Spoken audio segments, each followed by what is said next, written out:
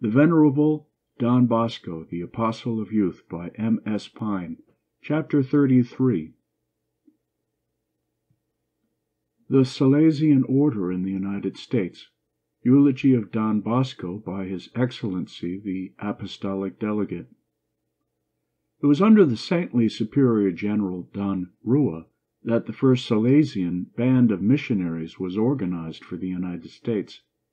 The late Archbishop Riordan had appealed to Don Rua for priests to minister to the needs of the constantly growing numbers of Italians in his Archdiocese of San Francisco, California.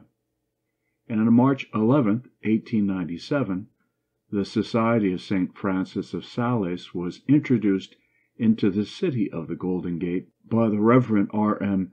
Piperni and his associates, who received charge of the Church of Saints Peter and Paul. The next year, an Irish Salesian, the Reverend B. C. Redahan, was sent to assist them in their increasing field of labor. The Archbishop soon realized that another church was necessary in the southern portion of San Francisco.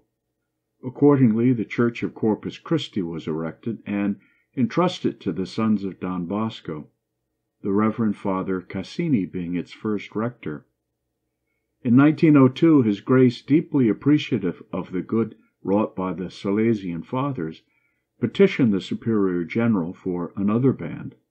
Accordingly, Don Rua placed the Reverend Fathers Bergoretti and Pavan at the disposal of the Archbishop, who gave them charge of St. Joseph's Church in the Portuguese settlement at Oakland. A new and magnificent church of Saints Peter and Paul is in course of erection in San Francisco by the Salesian Fathers. The Golden Coast receives a monthly record of Salesian events in the Don Bosco Messenger, published at their institute. Archbishop Corrigan, emulating the zeal of his brother prelate, sought help from the Society of St. Francis of Sales for his large Italian flock. In November 1898, the Very Reverend Ernest Coppo, who is now provincial of the Society in the United States, with the Reverend Frederick Barney and others, received charge of the Italians settled in and around St. Bridget's Parish, New York.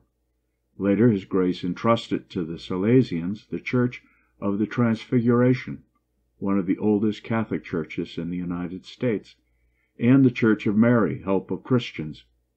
Both parishes have flourishing schools and festive oratories. The first Salesian college was opened in our country in 1903, under the auspices of Archbishop, now Cardinal, Farley, its principal aim being to foster vocations to the holy priesthood. The Fathers found a temporary home for their students in the old provincial seminary at Troy, New York, but at a later period they were transferred to their present beautiful and healthy location at Hawthorne, in the outskirts of New York City, where flourishes also the Columbus Institute. At the present time, 1916, there are about 30 priests carrying on the labors of the ministry in different parts of the United States who made their studies either in Troy or Hawthorne with the sons of Don Bosco. In 1909, the Salesians opened a new parish church, St. Anthony, in the city of Paterson, New Jersey. Here the Salesian Sisters are also established.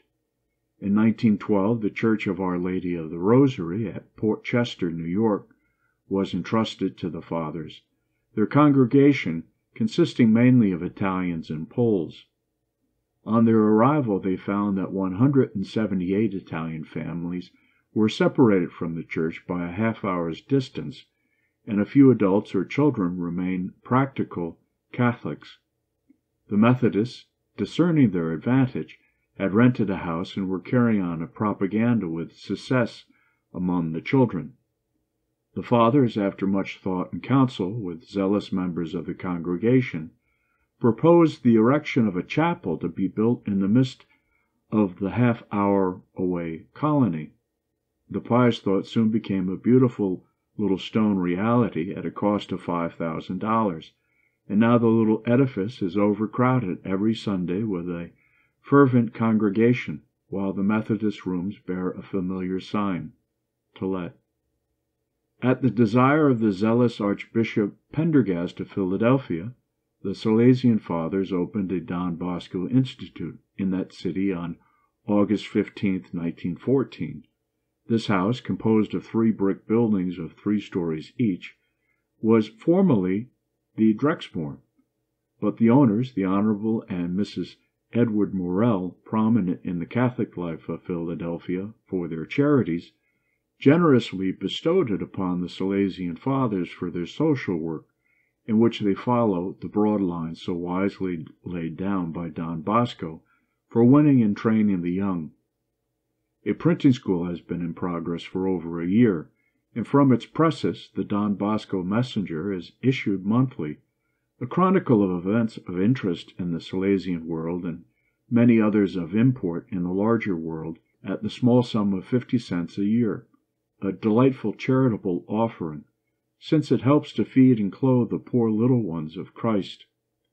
The Reverend Peter Cattori, formerly identified with the Don Bosco Institute in Italy, and later director of Columbus Institute, Hawthorne, New York, is the guiding spirit of the Salesian works in Philadelphia.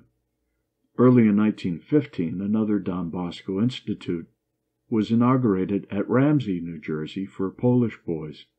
A high school also has been established, especially for those desiring to study for the priesthood.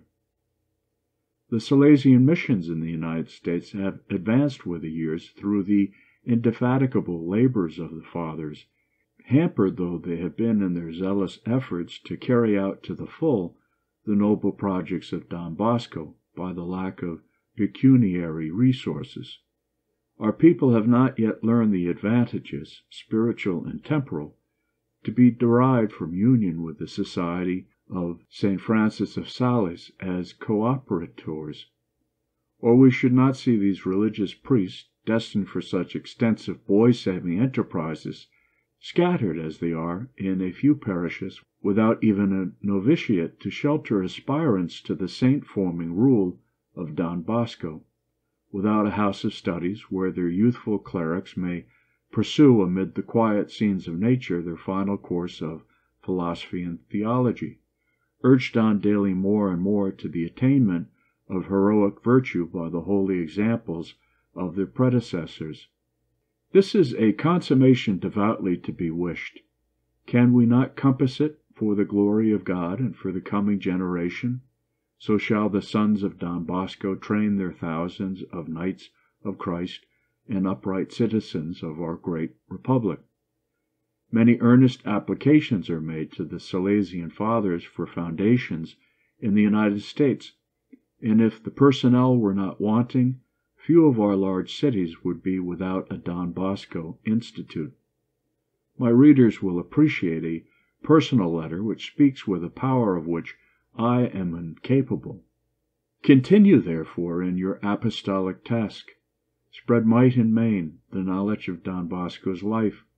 Let the American public open their eyes to this wonderful pedagogue, writer, preacher, missioner, statesman, miracle worker of the 19th century. Let the people living in these irreligious days see what a poor, helpless priest accomplished with the help of the Most High and of Mary, help of Christians. Would to God there were a Don Bosco in every large city throughout the world at the present time. What an amazing transformation we should then see. Would to God we could quickly get the means to have a good novitiate here in the United States. We need help from the public in every possible way, but if we could launch out an appeal, we would appeal just for missionaries. Men, men, men. Behold the need, behold the solution of the problem. How shall we save the children? How shall we restore the families to Christian principles and practice? Let us daily implore Almighty God to send laborers into his immense vineyard. And now I close this imperfect study of a great apostle with the words of His Excellency, our Apostolic Delegate, to the Very Reverend Ernest Copel on the occasion of the centenary of the Venerable Don Bosco. Since 4 continents have felt the good effects of the beneficent influence of Don Bosco, It is perfectly right that his memory should be solemnly recorded in all places and languages. The confines of his native Piedmont in Italy were too narrow for the full play of his activity, and hence his ardent and suave zeal urged him to seek the salvation of souls beyond the mountains and across the seas. Legions of priests and sisters, his spiritual sons and daughters, animated by his zeal and example, have spread out over the world, multiplying his miracles of charity in villages as well as in cities, in Africa and Patagonia no less than in civilized countries. Churches, colleges, agricultural and industrial schools, homes for the poor, and missions for the conversion of the pagans have constituted their wide field of labor. It would be next to impossible to recount all the works of charity wrought by the Venerable Don Bosco and his spiritual children. Indeed, they cannot be explained unless we recognize in them the hand of God and a singular protection of the Blessed Virgin Mary, who was his cherished patroness under the title of Mary, Help of Christians. Both Church and State are indebted to him beyond measure, while history should engrave on his memory that famous epitaph, "No eulogy is equal to his name."